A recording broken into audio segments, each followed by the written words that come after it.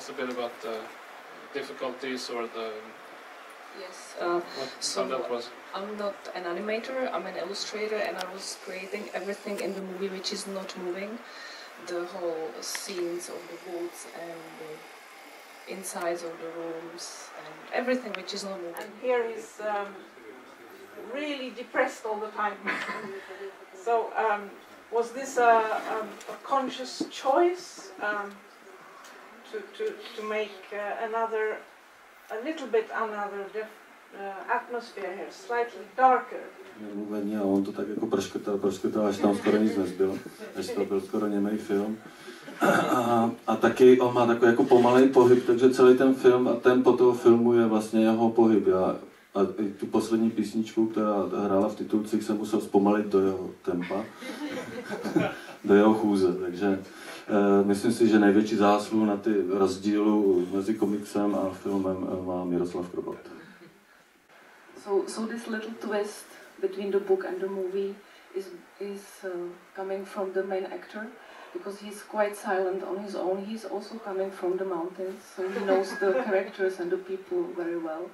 And he went through the scenario and he was cutting down the dialogues. So he was the big there. And I remember myself when I was young and trying to avoid the military service.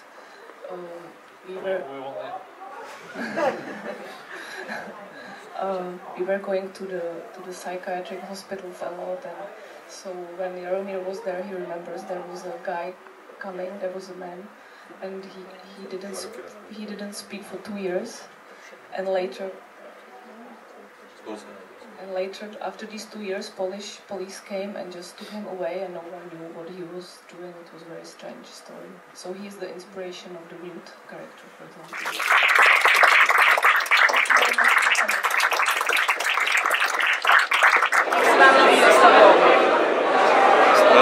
Ve Stockholmu je samozřejmě krásně, protože svítí sluníčko, je neuvěřitelně jako letní počasí, takže si to užíváme a vlastně jsme trochu uchození.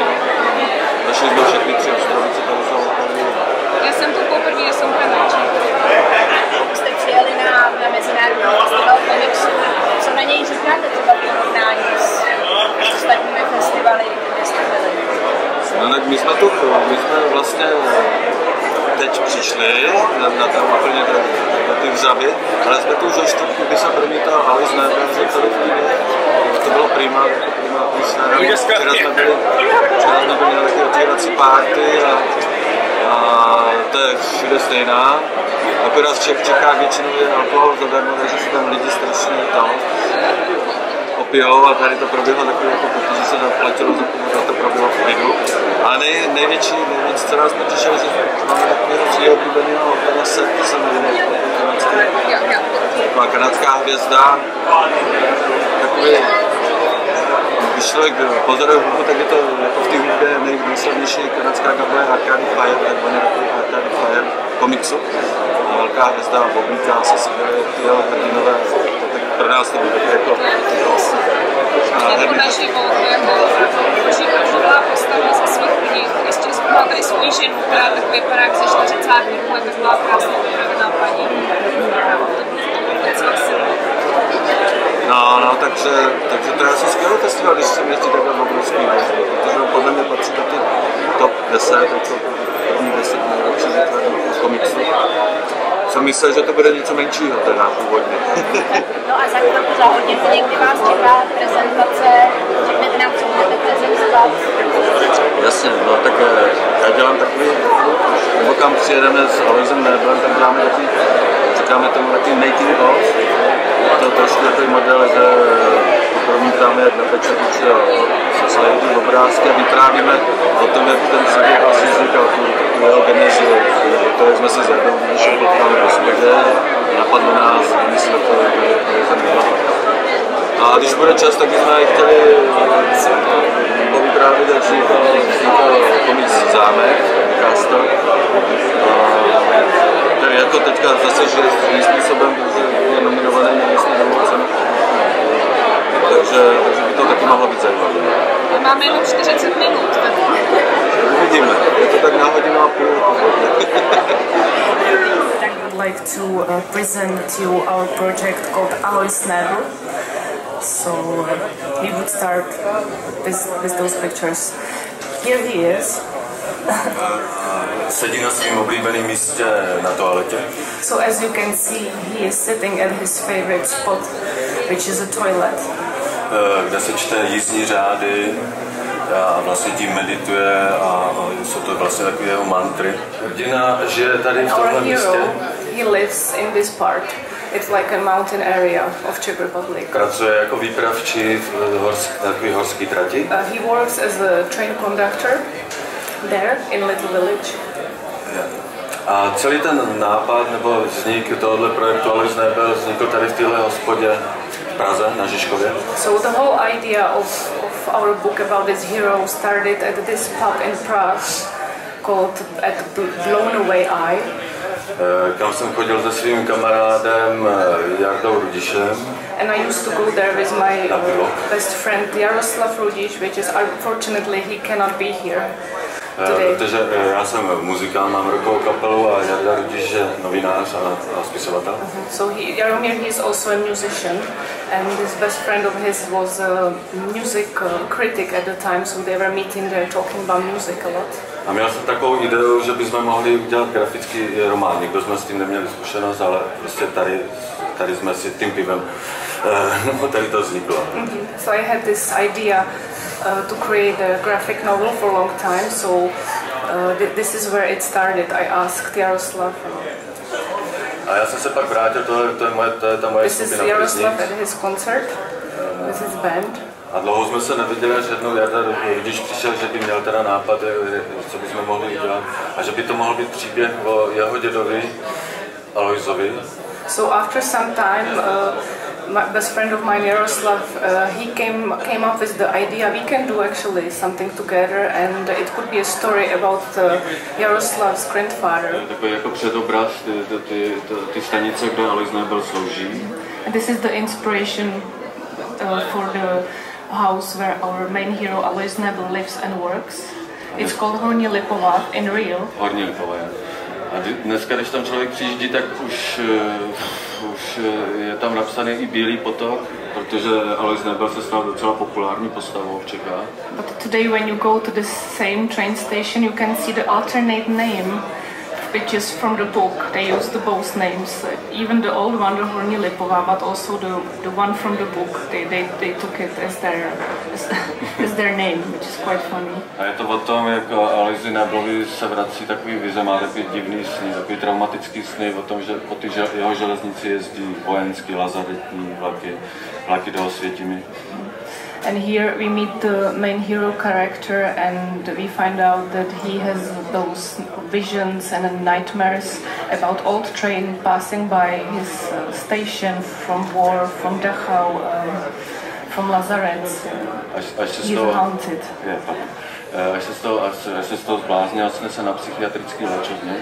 So he gets mad, he gets crazy from these nightmares, and he ends up at the psychiatric hospital. A potká tam dalšího hrdinu, důležitýho pro tu knihu nebo pro ten příběh němého. So in this hospital he meets another very important character of the book called the mute, which is a person who never speaks. A druhý díl Aloise Nebela se jmenuje Hlavní nádraží. This is the second volume called the main train station. Je to v době, kdy v České republice probíhala sametová revoluce a skončil komunismus. It's happening during the Velvet Revolution in Czech. After the communist era stopped and the new era starts. A potom Alois Nebel začal žít takovým vlastním životem, jakože už jsme to moc nekontrolovali. Nebylo pod naší kontrolou. Alois Nebel actually started to live his life on his own. We didn't have really control about it. Třeba tohle je, že dělali divadelní představení, adaptovali komiks do divadelního představení. So the Alois Nebel got adapted into a theater play. Bylo to docela úspěšný, hrálo se to asi 3 sezóny. It was also quite successful. It went through 3 theater seasons. Taky začal vycházet v magazínech jako stripy. It was also in magazines as a comic strips in different magazines for a couple of years, Czech magazines, Reflex and Respect.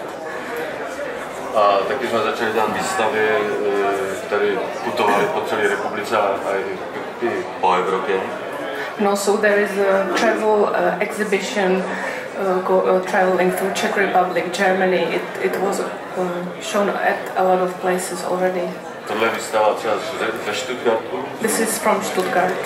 A potom pokračovala asi 10 let, teďka v současné době v Drážďanech.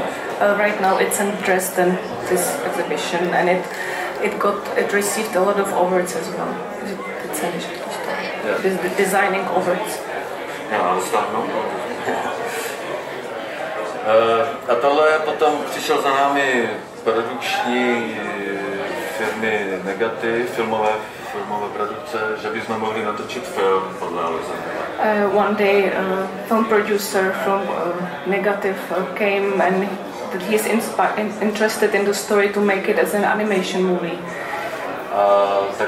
Takže já jsem v té době oslovil režiséra a animátora Tomáše Luňáka, který dělal nějaký kliky pro moji kapelu.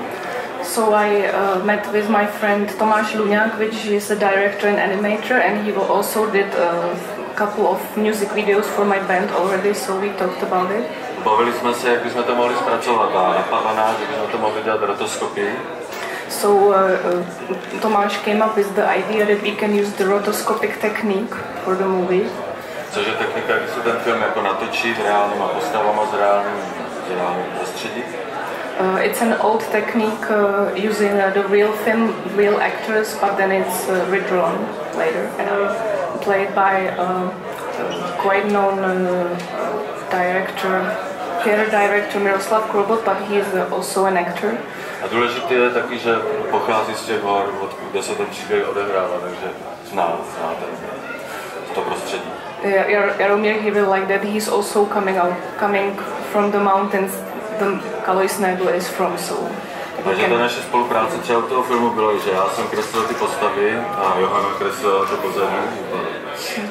So our collaboration on the movie was that Jaromír did the visuals, how he imagines the scene, and I was drawing the backgrounds, everything which is not moving. A tohle je už potom plakát k filmu Alois Nebel. This is the poster for the movie Alois Nebel, který měl premiéru v roce 2011 na Benátském festivalu. The premiere was at 2011 and it premiered at Venice Film Festival.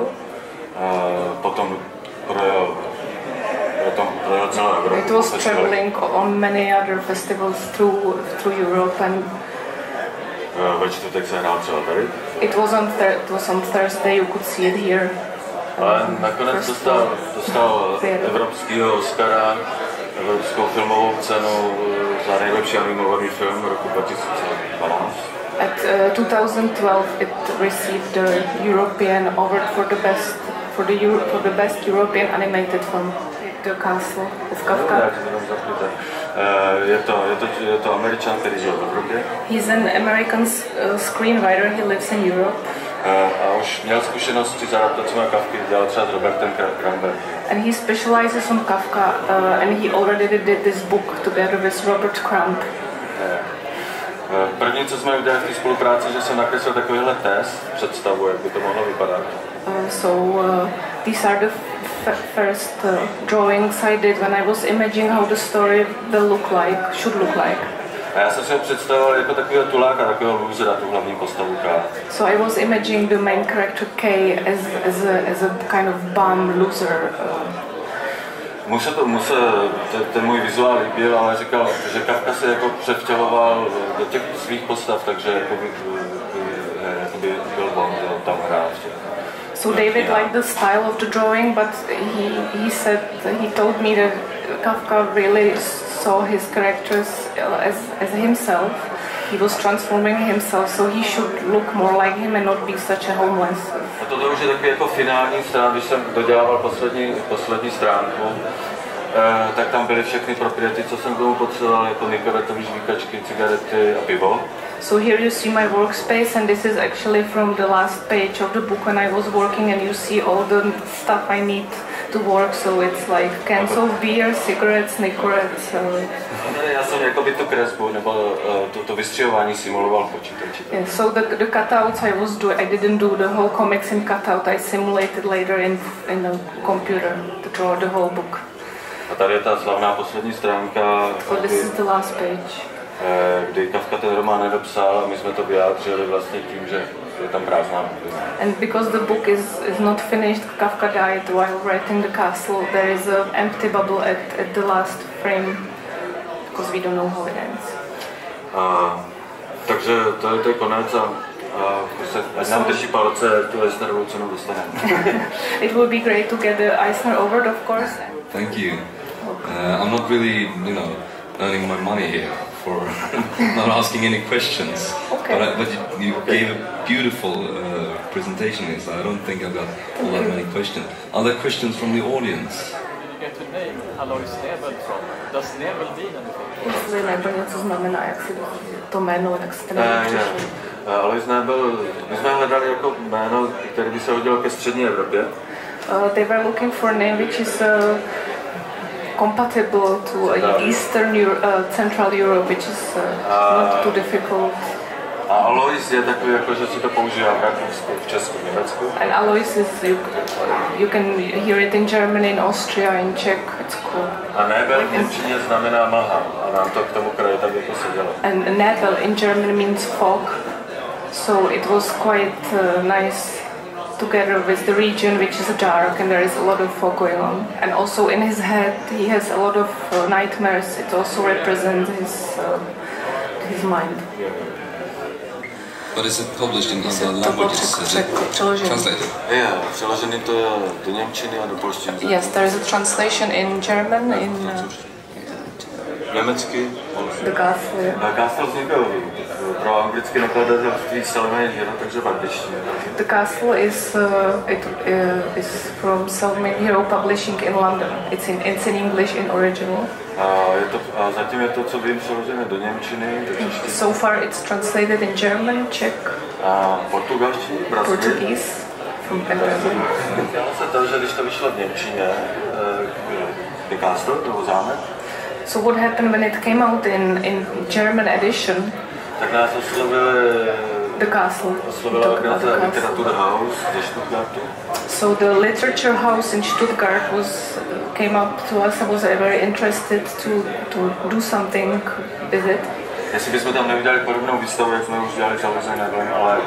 So if we can prepare an exhibition similar to Alois Nebel one, this Kafka. A jmenovalo by se to Kafka v komiksu. And its name is Kafka in Comics. A protože ví, že jsem muzikant, tak mě požádali, jestli bych na těch vernisážích nezahrál nějakou muziku. And because they know I'm a musician, they asked me to perform some music during the vernissage.